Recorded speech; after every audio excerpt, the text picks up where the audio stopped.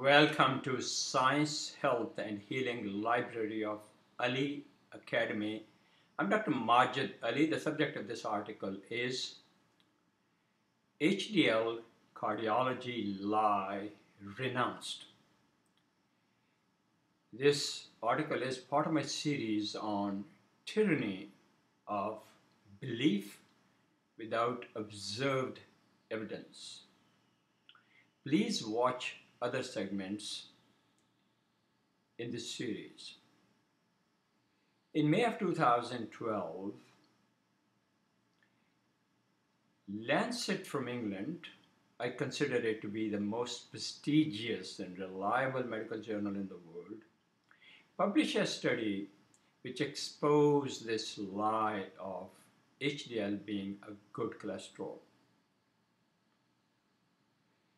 Those who control thinking among cardiologists, and they are really fear profiteers, have forced their standards to prescribe statin drugs to lower cholesterol by dividing cholesterol into LDL cholesterol, the bad cholesterol, and HDL, the so-called good cholesterol. This is a vicious lie. It's a belief system based on no observed evidence. There's only one cholesterol. This is such a crucial subject that I have done several segments on this encyclopedia, as well as written several articles posted on wiki-medical.org, as well as on kids123.org, the official website of Children's Health Corps. I think it was about 2 years ago that Academy of Pediatrics in the United States issued standards that children should be screened for cholesterol with the purpose, of course, of drugging them with cholesterol drugs. That was a shameful transgression.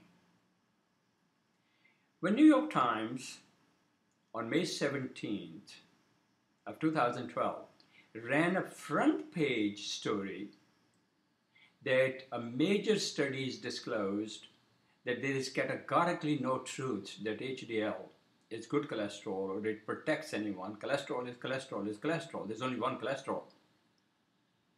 What the New York Times could not do was to swallow a lot of frog, because for decades it's been spreading the lie of the fear profiteers in the field of cardiology, that cholesterol can be divided into two and we can drug people because their LDL, so-called bad cholesterol, is high. But the New York Times, the lapdog Joes of New York Times, never had the courage to say, but there are people who've been writing about it for decades, trying to explode this myth and this blatant lie.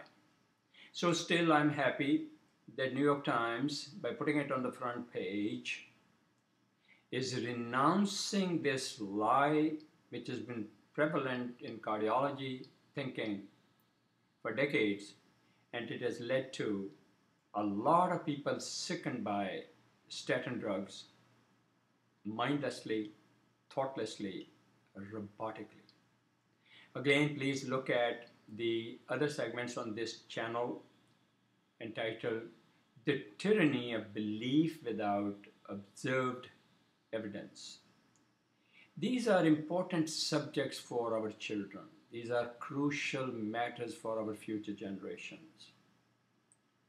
If you are sick and your liver is injured by statin drugs and you're tired and your genes in the mitochondria have been injured by statin drugs, Lipitor, Zocor, Provocol, Crestor, then I will tell you that your children have also paid the price for this. Children's Health Corps, a foundation funded and founded by Talat, my wife, and I some years ago, we had a vision and a mission to provide authentic information untainted by corporate deception as well as by delusions of ideologues in medicine who are not very well read, they are not diligent, they are not thoughtful. I don't know what motivates them. But they also spread lies.